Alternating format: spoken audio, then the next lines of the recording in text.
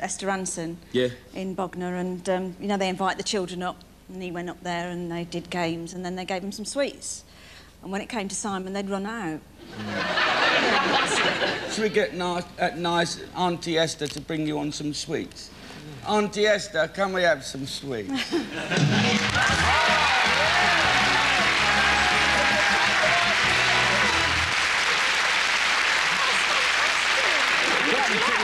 Look at that, it's a fair swap. You can have a teddy bear, and perhaps you can... I know that you work very hard. How's Childline getting on?